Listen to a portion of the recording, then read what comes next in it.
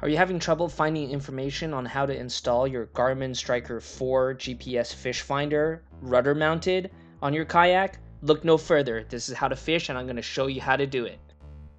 Quick disclaimer, this video is for information purposes only. If you don't feel comfortable with tools or drilling into your kayak, please consult a professional. I really like this GPS fish finder because it is inexpensive. It's about $90 compared to everything else that's on the market. However, I did have a lot of trouble finding information on how to rudder mount it since I have a Hobie Passport kayak. It's almost like it has a double hull the way it's manufactured, so you can't use the Garmin in-hull kit because the transducer will not get a proper signal, and so it's just a waste of money. I tried it at first, called up Garmin, and it just didn't work. So I wanted a really clean signal for the transducer. That's why I wanted to rudder mount it. You can mount it other ways, such as through the scupper hole, but we're not going to cover that today. I bought the Hobie rudder mounting kit, which is about $25 to $30. It works exactly for the Lawrence transducer, which is a little smaller than the Garmin transducer. But that's not going to stop us. You'll need a drill, a 1-inch spade bit or hole saw, some small drill bits, I'll let you know the size at the specific step, screwdriver, marine goop, zip ties, in-hull wiring kit, doesn't matter which one, I use both Yak Attack and Wilderness systems for this install. There are 3 bolts included in the rudder mount kit, 2 long, 1 short. Take one of the long bolts and the left side clamp and insert the bolt through both the left side clamp and the transducer mounting hole.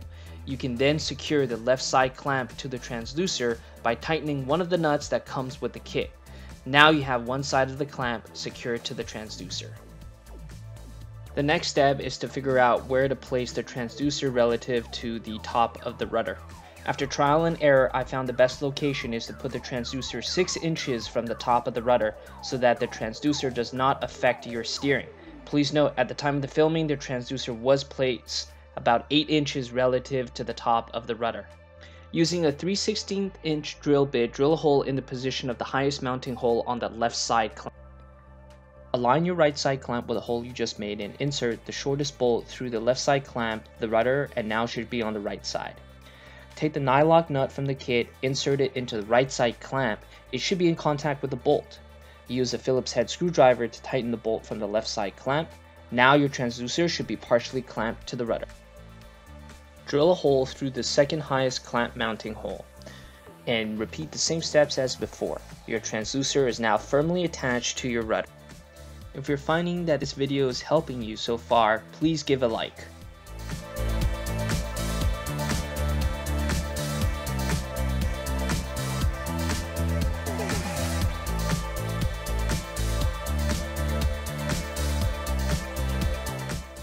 Using a 3/16 inch drill bit, drill 2 holes above the transducer rudder clamp to be able to zip tie the transducer wiring along the rudder so it doesn't interfere with your steering.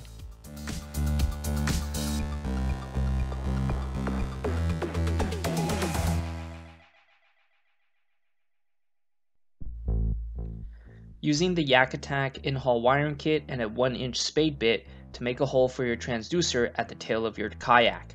Rough positioning is fine. Make sure to put the rudder in its rest position and make sure your transducer won't interfere with the hole you're about to drill.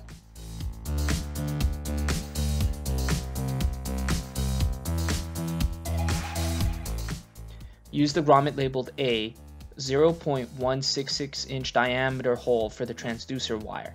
Make a 45-degree angle cut from the bottom half of the grommet to the wire hole. Don't make a 90-degree cut. It is not recommended by Yak Attack in order to have a proper watertight seal.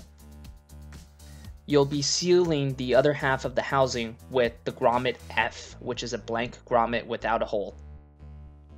Take the housing and center it over the hole you just drilled. Once aligned, use a 1/16 inch drill bit and drill a pilot hole on each side of the housing using the housing mounting holes as guides. Use a long thin wire and secure it around the transducer wire. Feed the thin wire and transducer wire through the housing, the 1-inch hole you created at the tail end of the kayak, all the way through to the front of the kayak.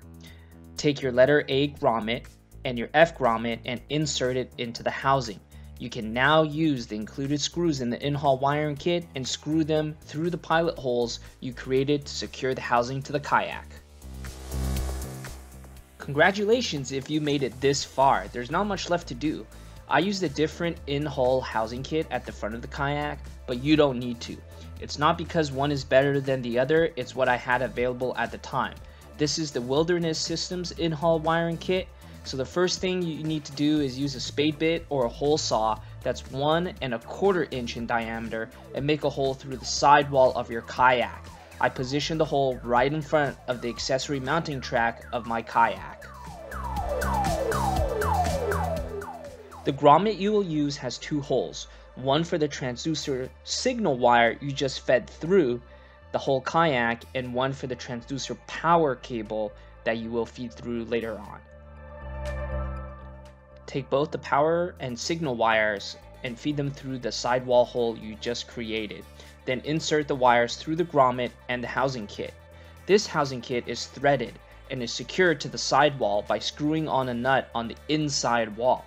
Before securing the housing, make sure to add a layer of marine goop around the housing for a watertight seal.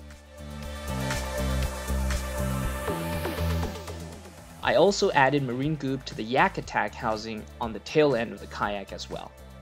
Now that the basic installation is complete, let me show you how I mount the Garmin Striker 4 on my kayak. I attached the Garmin adjustable attachment head, which is included with your fish finder, to a Scotty fish finder mount.